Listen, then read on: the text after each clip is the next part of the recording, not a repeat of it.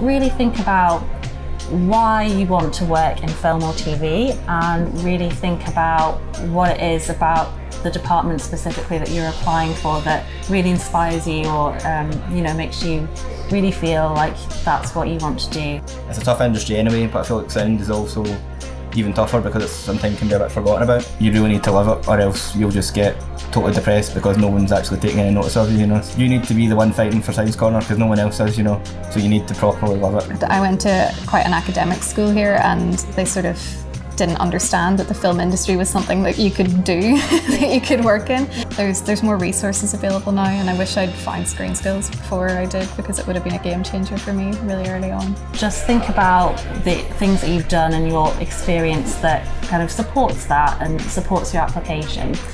Even if you feel it's not entirely relevant, just think about the transferable skills that you have. Think about the things that you've learned, think about how it's pushed you into this direction that you're going into. Go to rental companies, see if you can get any work experience at rental companies. Also, don't be afraid to get out there with a camera yourself. Good luck, and try to keep busy. Try to, at the same time that you're doing your normal CV sending, and try to make contacts and try to know people in the industry. Keep yourself busy and do your own little things at the same time, because that's what keeps you alive most of the time.